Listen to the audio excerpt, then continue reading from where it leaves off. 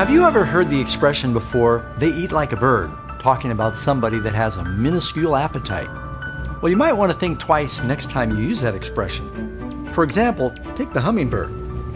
In order for it to maintain its incredible metabolism, it has to eat about 50% of its body weight every day. To put that in perspective, if a 100-pound woman was to eat like a hummingbird, she would have to eat 50 pounds of sugar a day just to maintain her body weight. Imagine that. Maybe you don't want to imagine that. Or perhaps we want to consider this another way.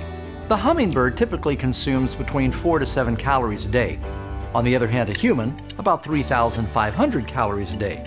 But if you were to eat like a bird, a hummingbird, you'd have to eat over 150,000 calories a day.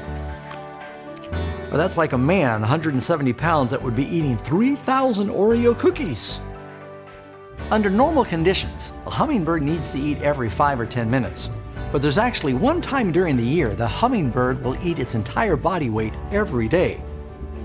You see, once a year, they make this migration of 500 miles across the Gulf of Mexico, from Texas to the Yucatan Peninsula. In order to do that, the hummingbird feasts on nectar and gorges themselves on this nectar for about a week, doubling their body weight. That's the only way they can store enough calories to help them with their 70 wing beats per second, or roughly 4 million wing beats on that journey. You know, in the same way, friends, as we near the end of time, we need to be feasting and gorging ourselves on the nectar of God's Word. We've got to be able to have that strength to get us through the times of trouble that are ahead.